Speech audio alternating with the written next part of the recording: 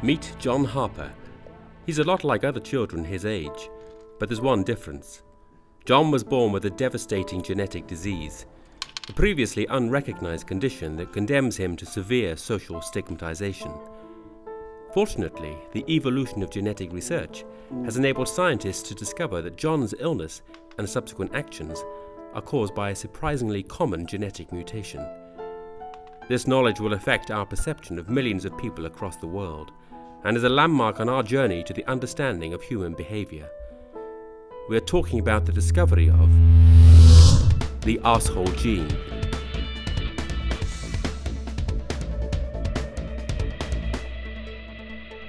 This journey started here in Edinburgh, where an international team of geneticists made the discovery by accident. Marcus Ross is the manager of the Edinburgh International Genetic Laboratory.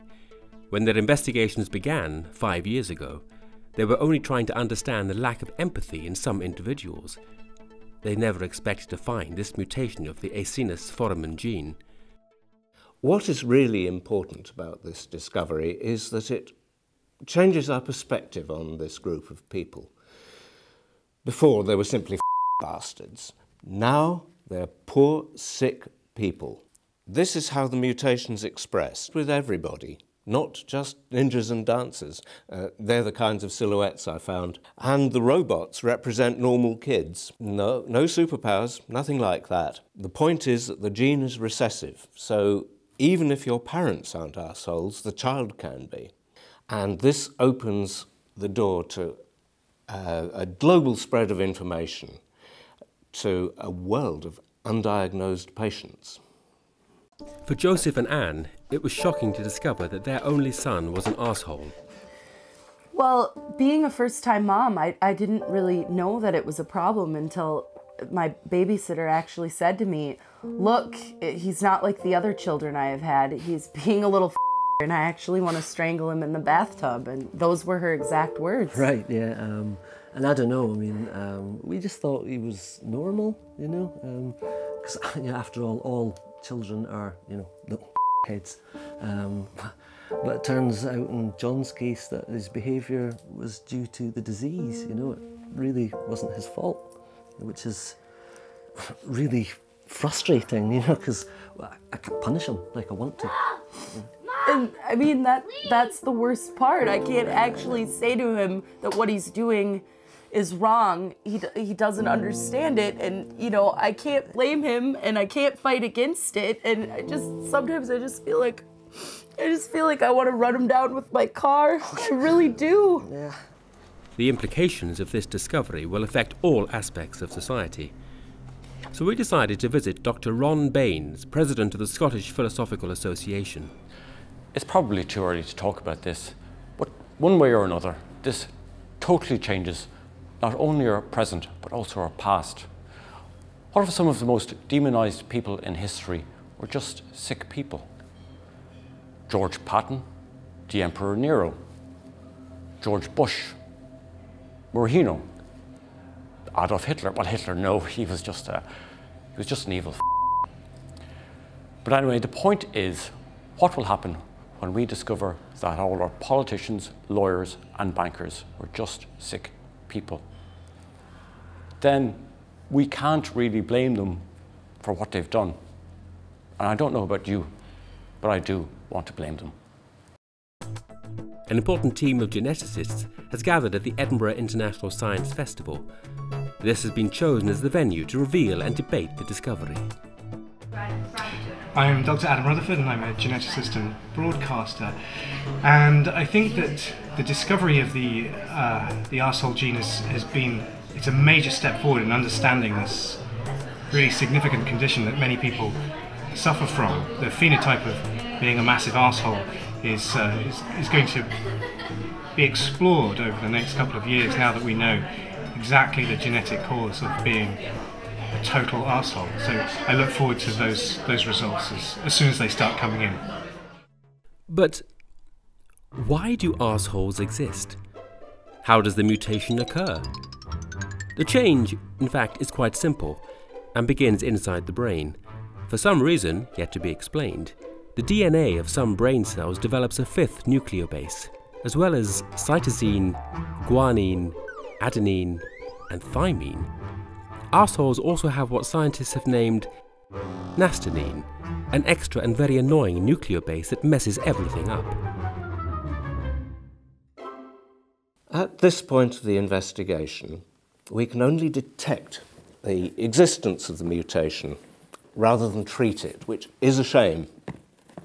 However, we have a really simple test by which we can detect its existence. We offer the subject a pot of tea and a urine sample jar. And if he's an arsehole, he'll pee in the teapot. Obviously, we can do a genetic test, but this one turned out to be simpler and cheaper. That comes as a welcome revelation for Michael Stevenson, who has, despite continued skepticism, fought for years to get government and society as a whole to accept his belief that this was an illness. What's with that camera, will you? Some of us are trying to play. Jesus! I've always known I was a sick person. I've known for years. At last, there's some sort of recognition for people like me. I've been fighting hard, very hard for this time to come. I've been campaigning in newspapers, you can see here, writing to several newspapers, including Chinese ones, just to try and get some sort of recognition for my condition, which the government refuses to acknowledge, and finally they have to acknowledge it and they have to take some sort of action for arseholes like me. I'm always cutting into queues, I like to start fights with the other customers, I keep stealing my neighbour's mail and swapping them round, parcels, wrong flats, starts all sorts of fights, it's hilarious. I mean, I can be a nice person, like when I made you that cup of tea, for instance, and I can be an arsehole, like when I spat in him. Care for a biscuit?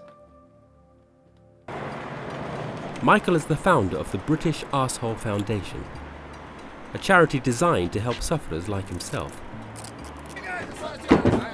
I have a support group for arseholes monthly. This meeting's gone very well. It's very quiet this month. It's a good one. He's created a petition to get disability benefits for arseholes. We've always been blamed for this condition, and the prejudice is still very strong in people's minds. You wouldn't believe how hard it is to get money from people. Just when you explain to them it's for helping arseholes. So I've set up a website, hopefully to try and get donations, yet all I've received is abusive emails from people.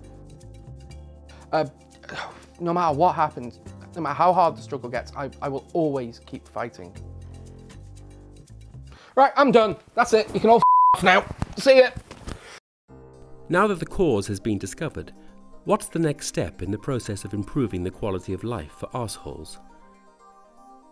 To answer this question, we decided to talk with Vincent Peddy, Public Relations Officer for the pharmaceutical company Medical Care, the main investor in the research project that led to the discovery of the Arsehole gene. When a discovery like this comes along, the next natural step is to try and fix the problem, to try and help these people. That's why a few months ago we started human clinical trials. What's been really hard, if you think about it, you can always get an arsehole in any clinical trial, but normally you just kick them out of the group. But in this case, every person in this trial is an arsehole, and we have to keep them all in the group. It's been an absolute nightmare. As a company, we feel we have a responsibility to help society. That's why we have collaborated with the government to help inform people. What? The process to inform the general population is starting. There's a concerted information campaign on the streets. The objective is to spread the news of the discovery in a short amount of time. Roberto Autoprieto, as the first celebrity to be diagnosed, has decided to be one of the leaders of the governmental campaign. The Latin American singer composed a charity song and lent his image for an advertising campaign.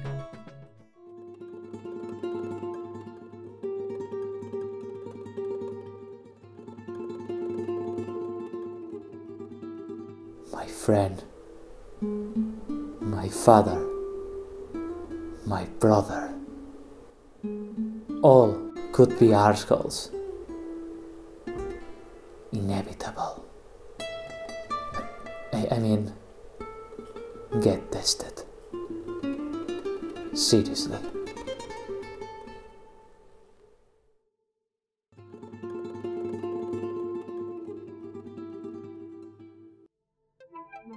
How many years will it take to find a cure?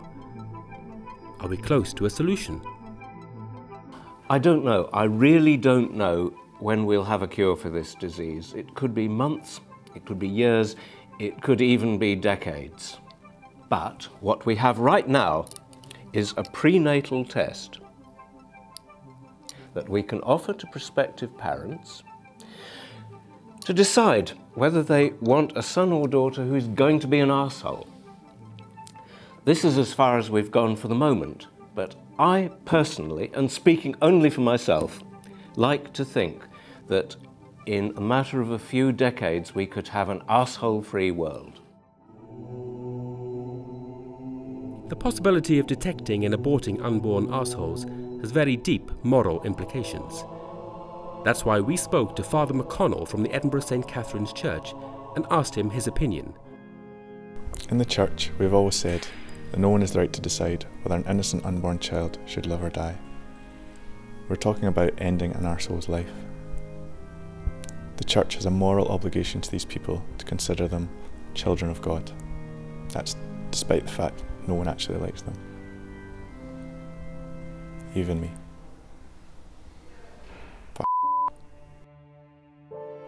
What will happen to Michael now? Stop now, come on. Hey, And what about John? It's only a game. Stop. John! And what will happen to the other arseholes whose faces we are not allowed to show because they refused to sign the broadcasting rights document at the end of the interview despite having been paid? The discovery of the arsehole gene brings consequences that are many and profound, and only time will tell how this will affect us all. The one thing we can be sure of at the moment is the one thing everyone suspected since the very dawn of civilization. The world really is full of arseholes.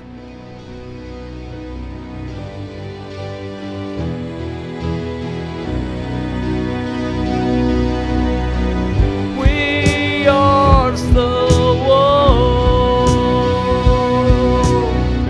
We are the arseholes. We are the ones who make a crappy day a nightmare, brother. We are the world. We are the world. We are the arseholes. We are the arseholes. We are the ones who make a crappy day a fat nightmare, brother.